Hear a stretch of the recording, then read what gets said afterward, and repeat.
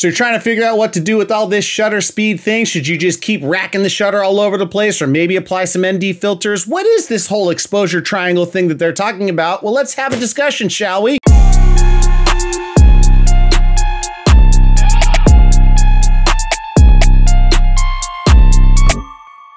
Internet, welcome back again. It's Robert Teegarden here. Today we're talking about shutter speed. I'm doing a series on the exposure triangle. If you haven't already checked out my video on aperture or ISO, you should do that as well. But today we're specifically talking about shutter speed. Now, through this whole concept, what I've been doing is correlating the exposure triangle to the elements of your eye. And this one is no different. When we were talking about aperture, I related it to your iris, and the shutter speed is more closely related to your eyelid. Like how often are you blinking and how long are you letting your eyes see the light because you close your eyes for a long period of time. We'll talk about all the details. Before I get into all that stuff, if you haven't already, you know, do the obligatory subscribe, ring the bell, all of those things so you can catch more of these videos more often. Shutter speed. In photography, it's easier to understand shutter speed than I think it would be video. So I'm going to start there. And in talking about photography, we're specifically seeing how long the curtain itself is open, how long your eyelid is open to allow light to pull into the sensor. Now that combined with your ISO and your aperture settings would provide you with an appropriate exposure. Now, along with aperture, shutter speeds can be kind of confusing because we're talking about them as fractions. So 1/25th of a second, 1/50th of a second, 1/5000th of a second. And so the larger the number on the denominator, actually the shorter the amount of time the shutter is open and closed.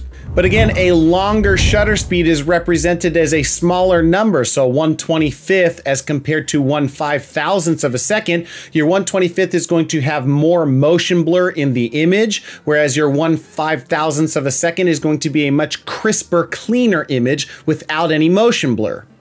Now, I think it's safe to say at this point that most of us are shooting on some form of a DSLR camera or a mirrorless DSLR camera that is adapted for video. And being that things have been adapted, the same kind of nomenclature and technology that we're using from film cameras, from cinema cameras, have been inserted into these DSLR cameras. The same thing is true with shutter speeds and the 180-degree rule.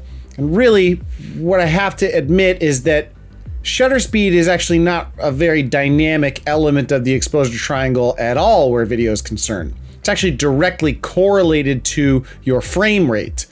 And all of this may seem like, yo man, I just clicked on this thing to figure out shutter speeds. You're talking about 180-degree rule, exposure triangles, and frame rates. I know it seems like a lot, and I'll make it simple. I promise. Just hang in there with me. When we're creating video, what we're actually doing is we're taking several pictures every second that allow the motion to be perceived across time. That's why they're called moving pictures. Now, most TV and film productions are being shot in 24 frames per second, quite literally 24 frames in a single second. And the reason for this is because that's what we've determined to be the closest resemblance of how the human eye perceives motion and motion blur.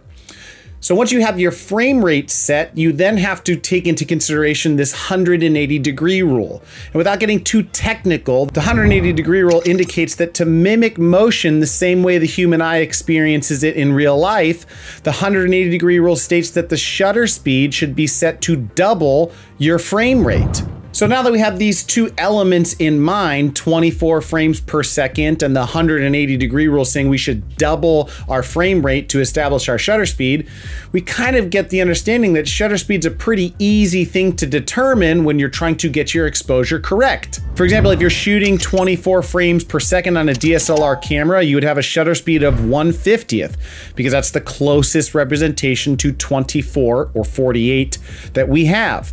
If you're shooting 60 FPS, you would have a shutter speed of 1/125.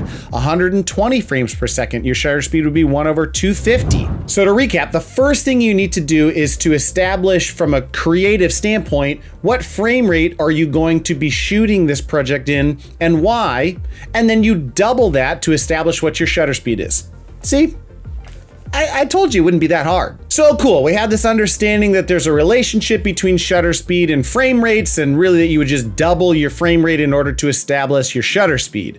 But what does all this have to do with a creative choice in our exposure triangle? Well, quite simply put, it's motion blur.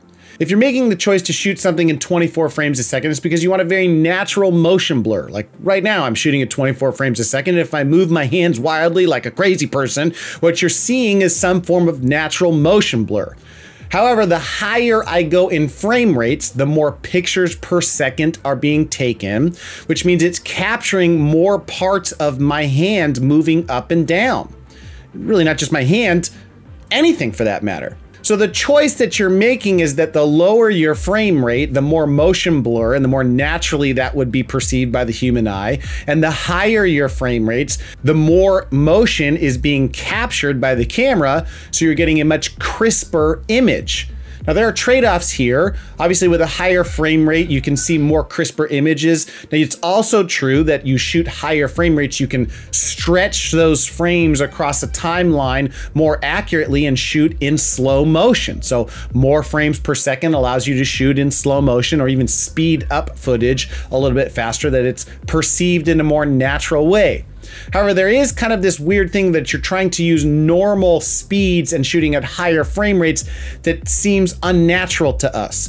Like for instance, this piece of footage right here is a high frame rate shot, and we don't really see any motion blur, and so it kind of makes me queasy. Like it doesn't really feel nice to see stuff like that. So with fairly static shutter speed, you compensate for your exposure triangle with other elements, mainly aperture and ISO, which if you haven't, you should check out those videos over here somewhere. And with that in mind, ladies and germs, this has been Robert Teegarden with another video in the can. We'll see you guys in the next one. Remember, work fast, die hard, and keep on rocking.